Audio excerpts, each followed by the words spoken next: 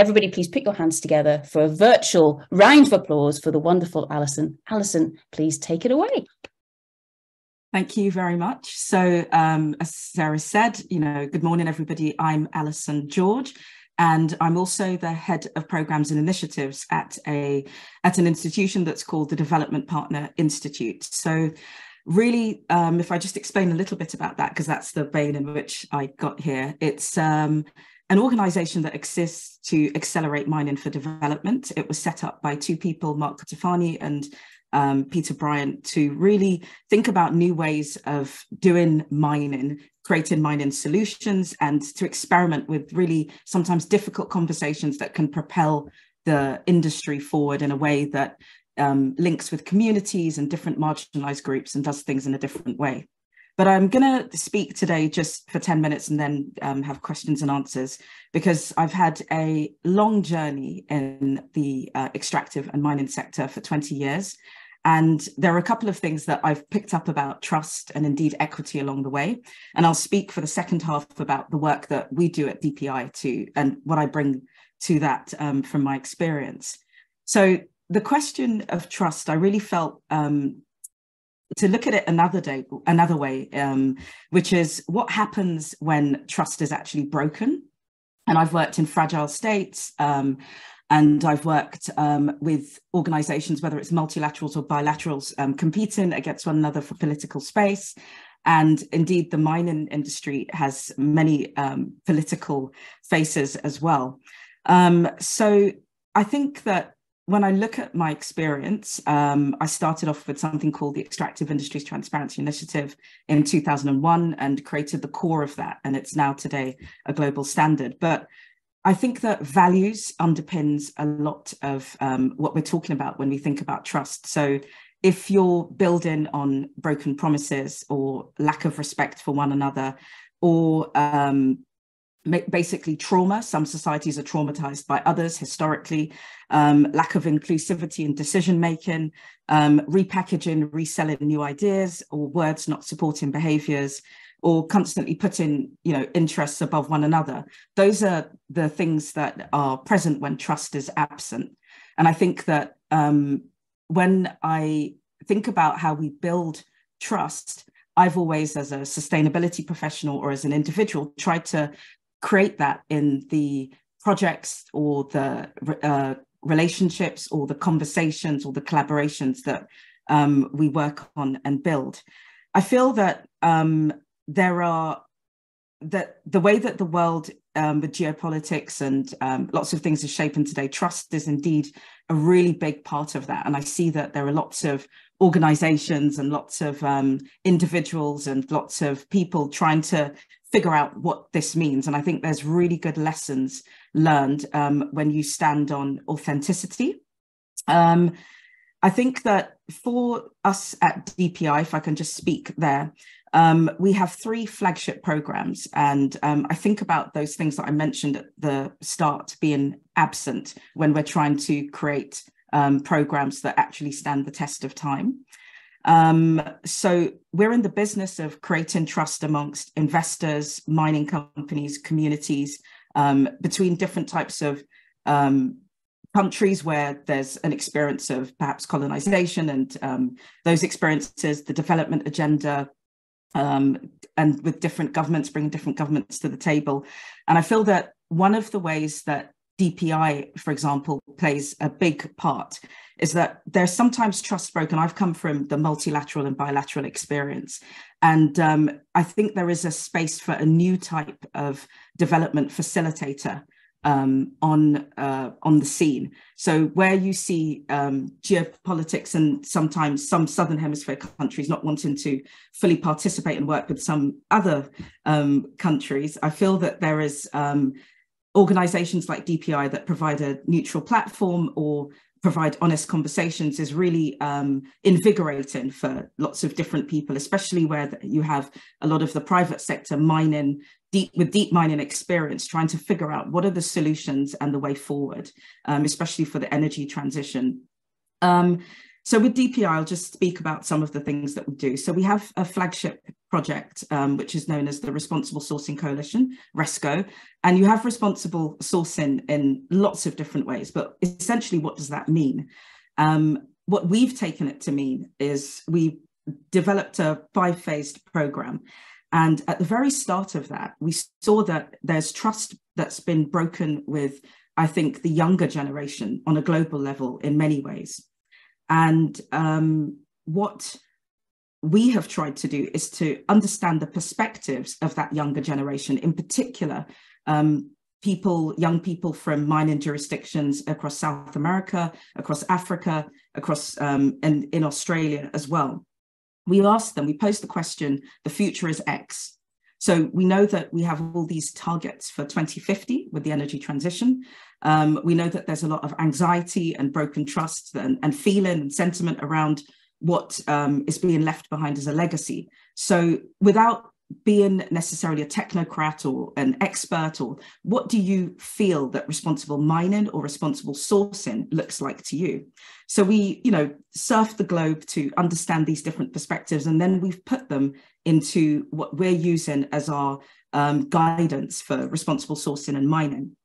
And we had some really in-depth perspectives, and we could see some differences. So some people thought environment was at the top of the agenda. Other people put development at the top of the agenda. Other people from different jurisdictions felt that, why do I need to fly to Switzerland to get responsible gold?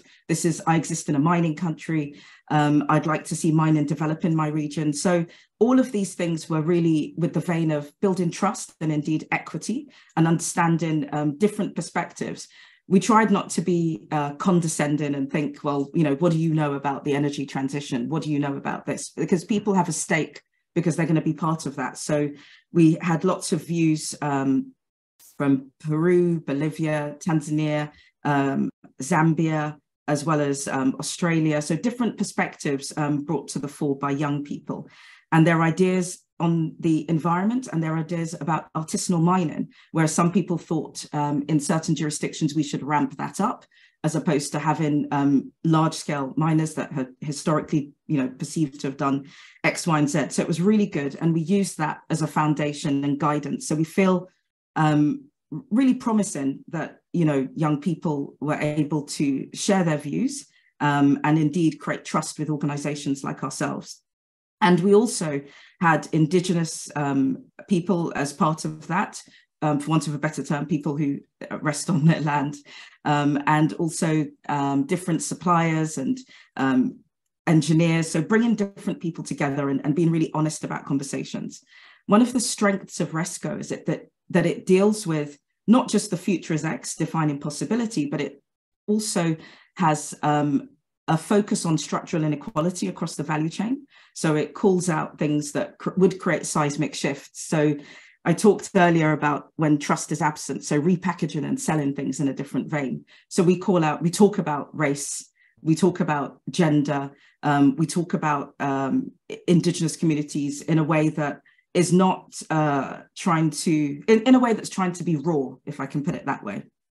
The other thing that we work on to build trust, and I think when I look at what's absent, again, bringing in, is something called the Mining Innovation and Research Battlefield, which we run each year at the Mine in Indaba. We had the inaugural battlefield in 2022.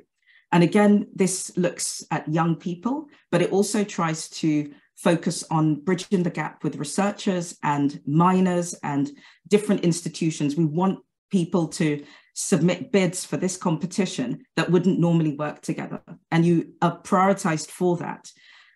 So you could be a university working with an artisanal miner, working with a processor. So, we want something different that's not been done before.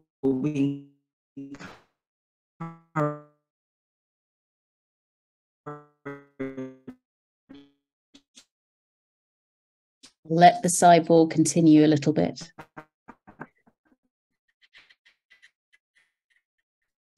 So that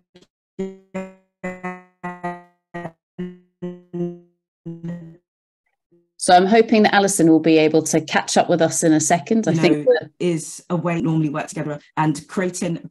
Can you hear me? Yes, Hello? we can hear you. We lost you for a little bit, but you're back. Yeah. Okay. You all froze.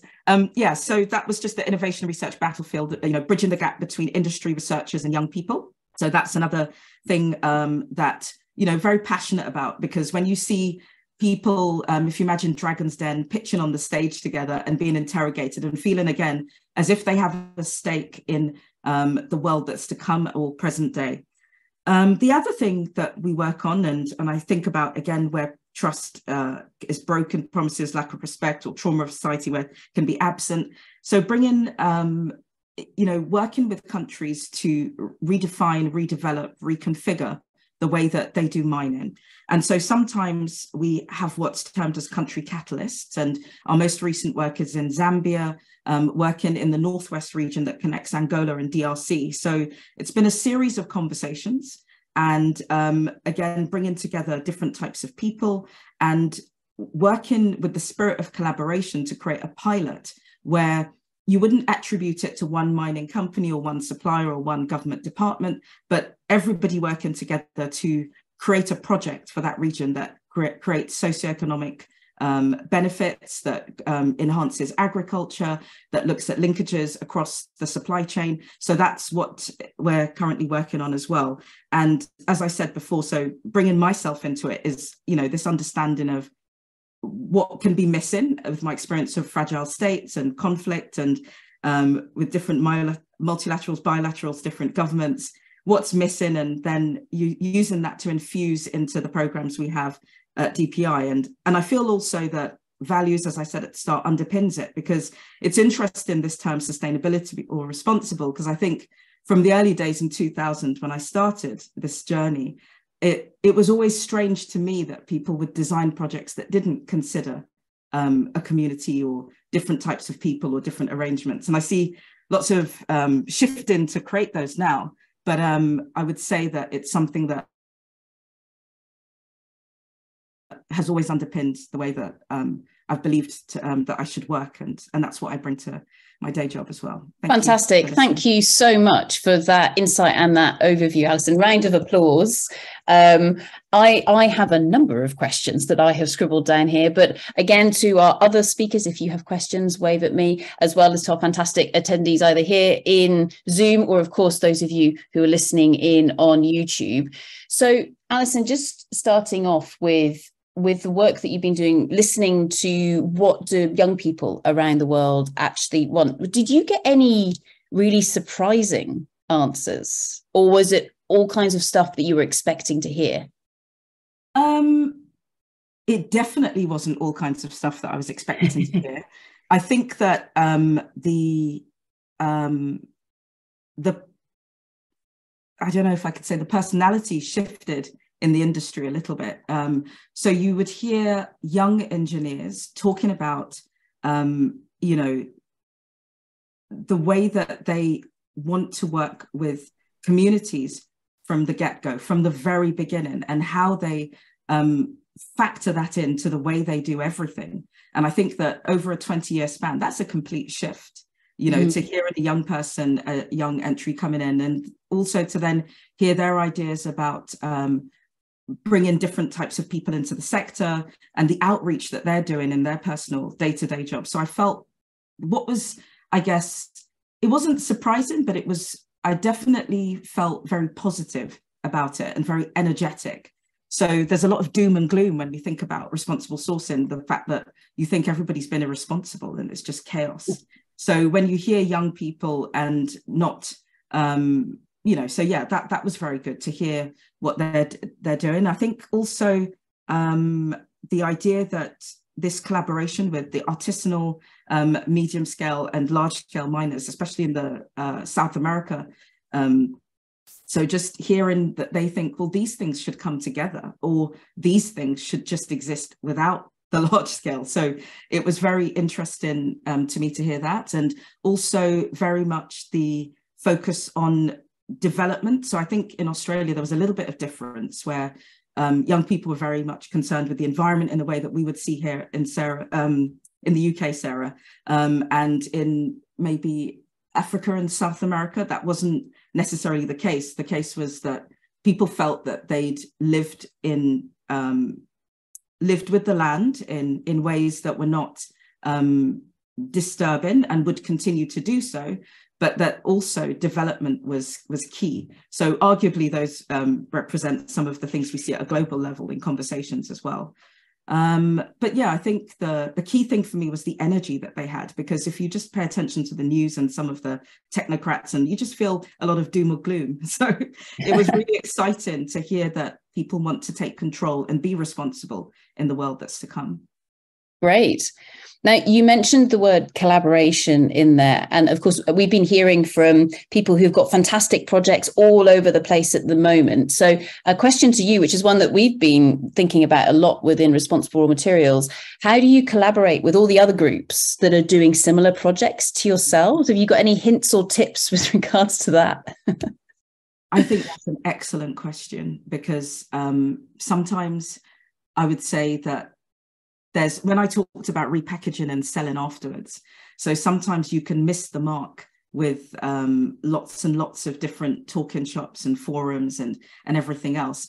I think it's important to have this kind of thing that we're having now, Sarah. I think that's a really good platform, because then you get to see what other people are doing.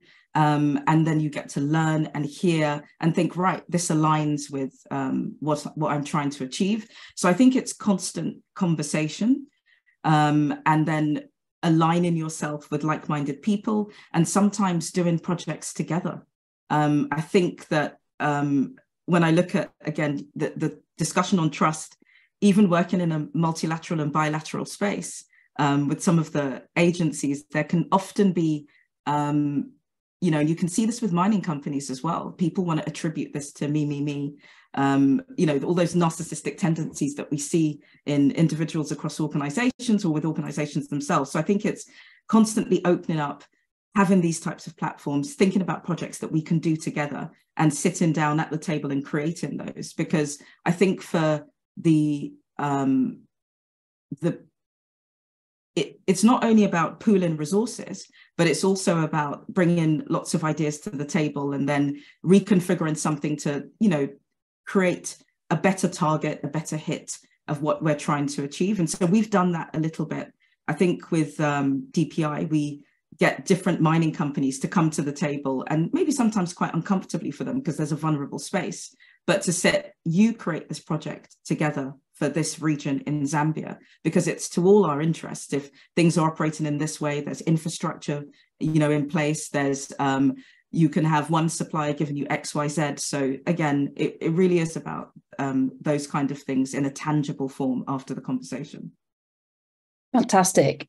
Thank you so much, Allison. Unfortunately, our time is up, so we need to move across to Jamie next. But everybody, round of applause for the fabulous Allison George. Thank you very much. Thank you very much.